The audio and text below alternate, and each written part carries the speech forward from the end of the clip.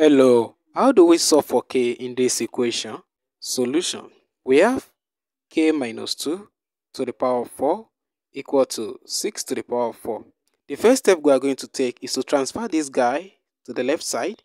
So we are going to have k minus 2 to the power of 4 minus 6 to the power of 4 equal to 0. Now, let's break down each of these guys. This guy could be written as k minus 2 to the power of 2 times 2 minus, we can also write this guy as 6 to the power of 2 times 2 equal to 0. Now, recall that whenever we have a to the power of 2 minus b to the power of 2 is equal to a minus b times a plus b. Take note of this. Let's continue. By comparing this left-hand side with this guy, you will observe that our a is this guy, k minus 2 to the power of 2, and our b is 6 to the power of 2. So this whole guy will now becomes this. What is a? This is a, k minus 2 to the power of 2 minus, what is b? b is 6 square times, what is a? This is a, k minus 2 to the power of 2 plus, what is b? b is 6 to the power of 2. Everything equal to 0. Let's proceed further.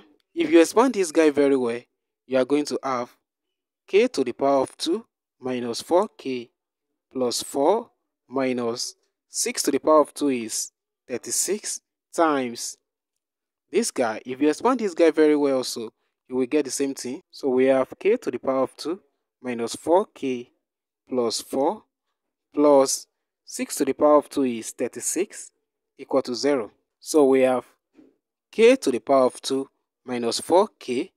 4 minus 36 is simply minus 32 times k to the power of 2 minus 4k plus 4 plus 36, that is 40, equal to 0. This implies that k to the power of 2 minus 4k minus 32 equal to 0, or k to the power of 2 minus 4k plus 40 equal to 0. Let's focus on this guy first. K to the power of 2, we can write minus 4k as minus 8k plus 4k minus 32 equal to 0.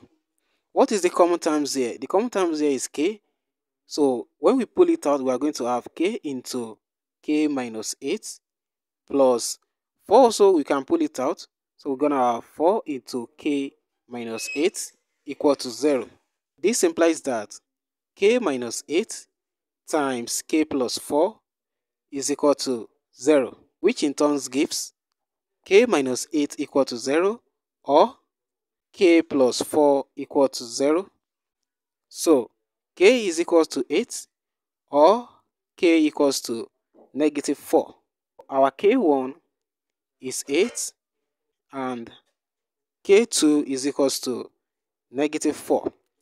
Now let us consider the second quadratic equation, this guy. Let's solve this guy together. K to the power of 2 minus 4k plus 40 equal to 0. We can solve this using quadratic formula. So our a here is 1 and our b is negative 4 and our c is equal to 40.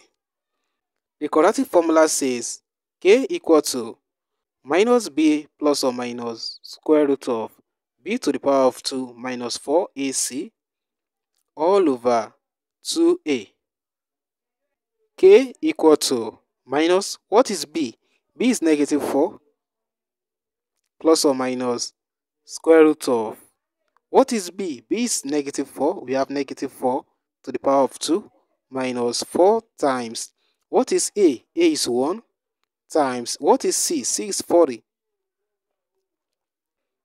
all over 2 times, what is a? A is 1. K equal to minus times minus 4, that is 4, minus square root of negative 4 to the power of 2, that is 16, minus 4 times 1 times 40, that is 160, all over 2 times 1, that is simply 2. K equal to 4 plus or minus square root of 16 minus 160, that is negative 144. all over 2. K equal to 4 plus or minus. We can write this guy as square root of 144 times square root of -1 over 2. K equal to 4 plus or minus. Square root of 144 is 12. Square root of -1 is I from the complex number, so we have 12I over 2. K equal to, it is possible to pull out 2, so we are going to have 2 into 2 plus or minus 6I over 2. K equal to, clearly this guy cancel each other, so we are left with 2 plus or minus 6I.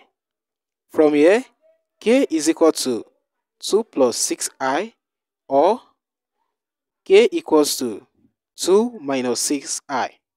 So that means our K3 is equal to 2 plus 6I, and our K4 is equal to what? Is equal to 2 minus 6I. This is the required solution for this interesting exponential equation. That's it. Thanks for watching.